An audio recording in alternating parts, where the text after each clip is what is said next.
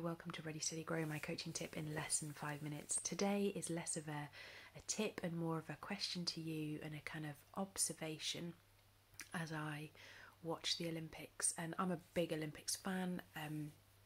I think it's the variety that I like, and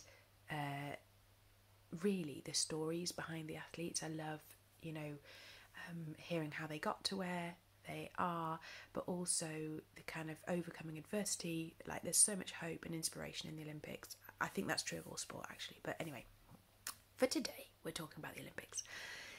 But what I've noticed when I've been watching the post-event interviews, particularly from the GB athletes, but also people like Simone Biles, is that there's been a shift.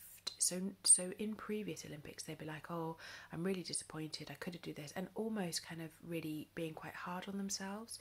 But this year, I'm noticing there's a lot more, I'm just so grateful to be here.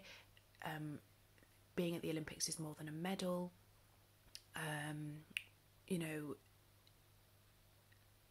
really proud of myself. I'm proud of what we achieved. We just wanted to be in it. We were aiming high, but, the journey that we've had, and there's a lot more kind of reflection and gratitude. And I mean, there's always been a growth mindset, but as I've watched it, I'm like, oh, we're saying this kind of thing again. And I think it's brilliant. I think it's really inspirational. And for me, Helen Glover, I mean, yeah, amazing. And I really identify not as an athlete, but as that I'm away from home from my kids. I want to do the best for them, but I also really want to get back for them.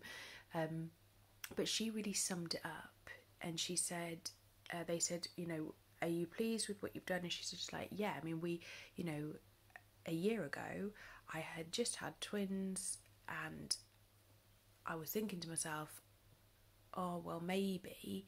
And then she took on, like, all this weight training, rowing training, all at home whilst looking after the kids, and Steve Backshall kind of helping her alongside. If you haven't seen the documentary, I'd highly recommend it instantly. And Polly Swan, she was working in the NHS as a doctor, and they kind of got together and they were like, shall we just see what we can do?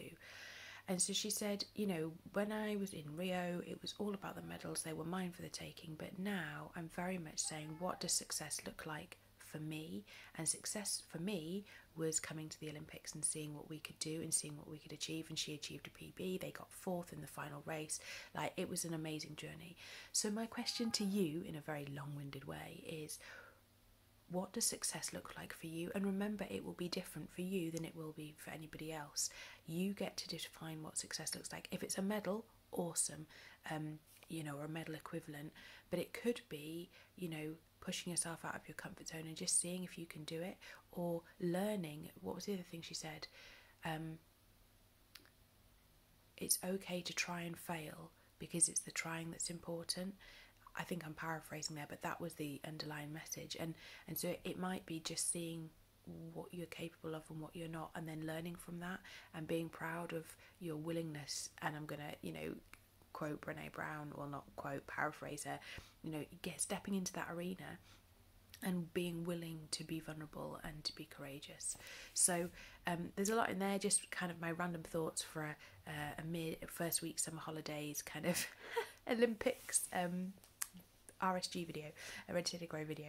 So what does success look like for you, and what are you, if you're watching the Olympics, what are you taking from them? Have a lovely day.